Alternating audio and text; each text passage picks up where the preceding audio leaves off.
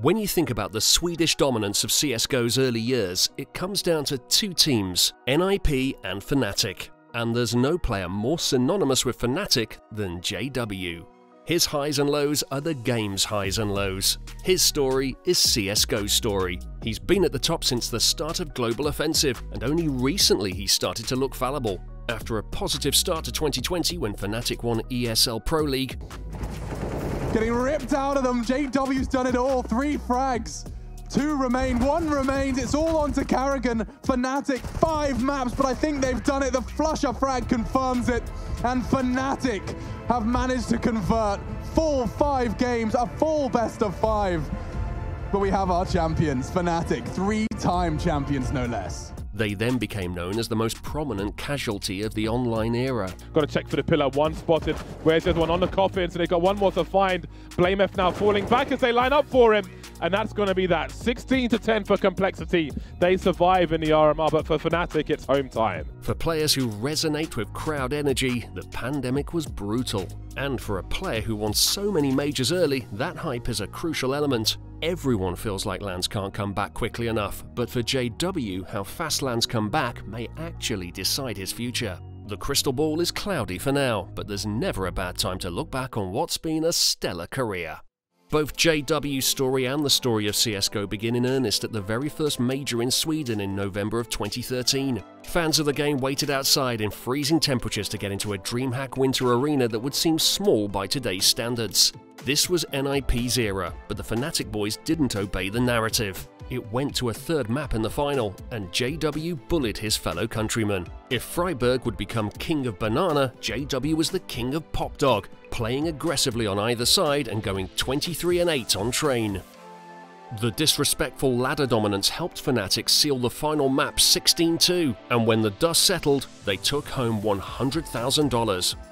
CSGO's first major MVP was none other than the Wonderchild, as he wrote his and Fnatic's names in the annals of history. And until Kierby came along, he was the youngest major winner. Oh well, JW best. That's the obvious choice of words.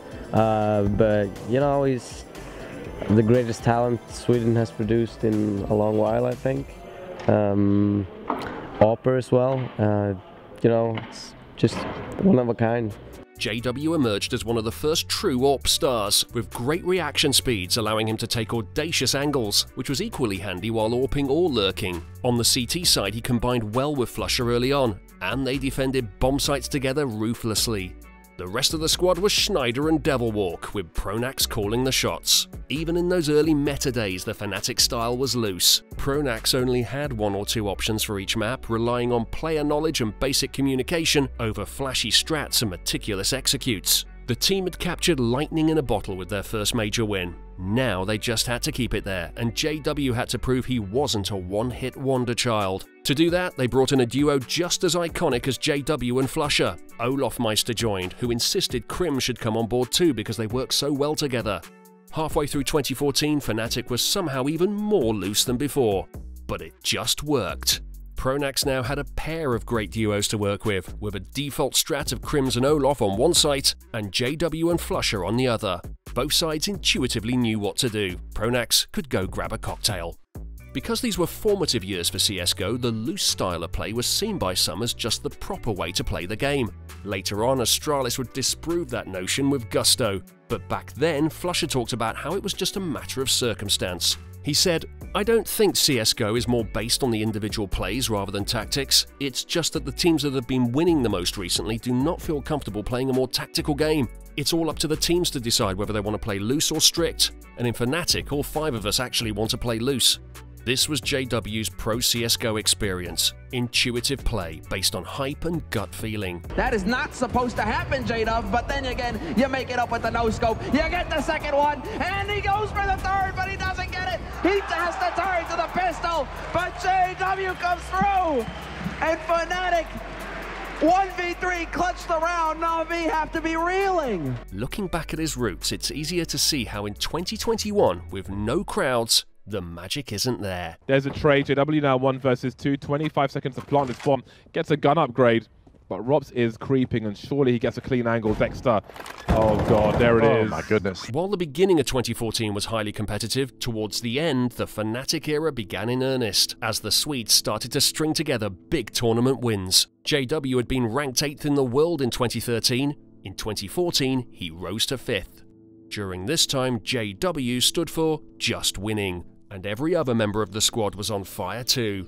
They practiced but had a somewhat casual approach to the game. They got hyped by a big crowd. They were a LAN team through and through, and as the crowds got bigger, so did their performances. After having the biggest year of his career, there was a moment when JW flirted with the idea of moving to NIP, but he was convinced by Flusha to stay, and it was a good thing too. 2015 was the year of Fnatic. They took home 2 major trophies and won 5 S-tier events in total, with the run continuing into 2016. On the way, they downed legendary squads like NIP, Cloud9, Envious, Na'Vi, Luminosity, and more. And while you're on top of the world, you may as well have fun with it. I love this. I love this. The gangsters are behind me. Like, if I say one wrong word right now, it's like game over. How you guys feeling going into this semi? Like G's. Like G's. Straight up G's. I don't even know if we need to do the rest of the interview at this point. Do you guys feel good that you got a bit of a warm-up in this morning by playing that lower bracket game, that decider game? Yeah. I knew this was going to happen. Do you want to say anything at all?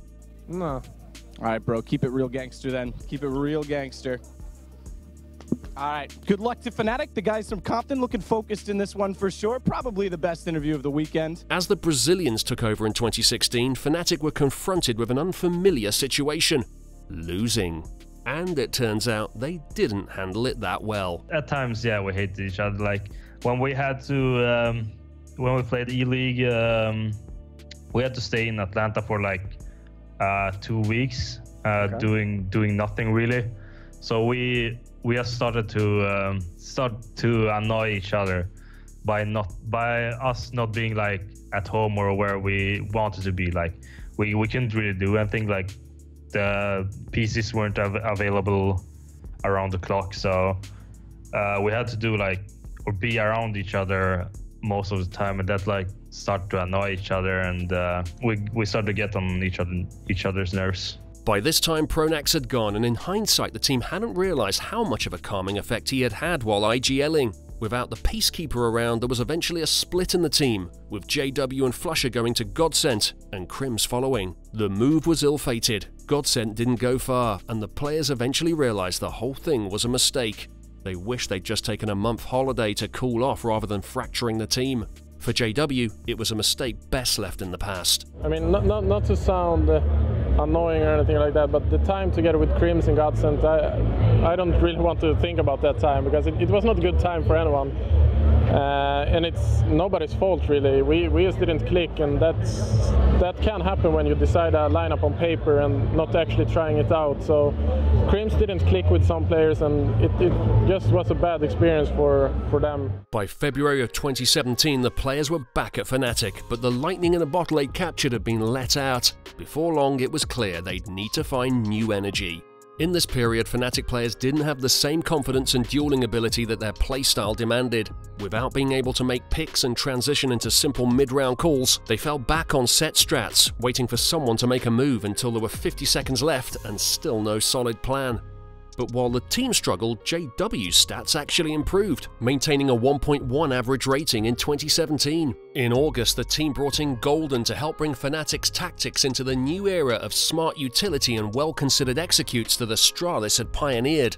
The next few years would be up and down as the team went through several roster changes. They lost Flusha and got him back. They lost Golden and got him back. And they brought on Broland so they could start the long-neglected task of elevating young Swedish talent. That put JW into somewhat of a mentorship role, but it didn't stop the banter train. Who's the teacher's pet? Oh, like the bitch. Maybe Broland. He's the kid, you know. And I remember one time we played like Vertigo, first time ever, and he was kind of crying that people didn't know positions and stuff. First time we played it, so I give it to him. The highs of this period brought them briefly to the #1 spot in early 2020. Brolan was the MVP at Pro League, and even more than that, it looked like they were having fun with the game again, though JW was perhaps going for too many knife kills. And JW's thinking, like, how can I get a knife kill out of this? Because he spotted him, he's waiting, and he's going to wait for the bomb flash. JW, there it is, hopping down. Oh no! Oh no! Ubo gets the kill! But as soon as the online era kicked in, there was a noticeable difference in JW's performances, as well as the team's. JW kept just above 1.0 average rating in 2020, but 2021 has been much worse, with an average of 0.86. You only need to look at the player reactions as Fnatic dropped out of Flashpoint to see things are headed in a rough direction. There could even be another roster change, and we're forced to imagine what happens when the stories of CSGO and its 26-year-old Wonderchild diverge.